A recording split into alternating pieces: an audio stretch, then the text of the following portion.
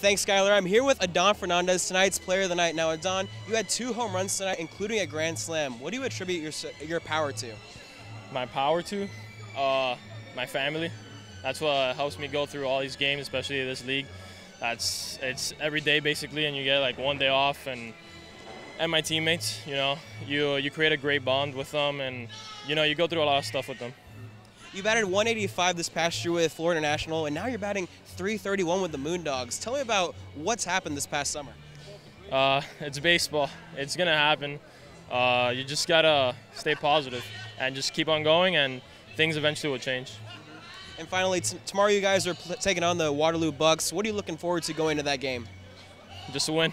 We'll win and just play as a team. Just keep on winning, and hopefully if we make the playoffs or not, just play hard. And that's Adan Fernandez, tonight's Player of the Night. Back to you guys in the studio.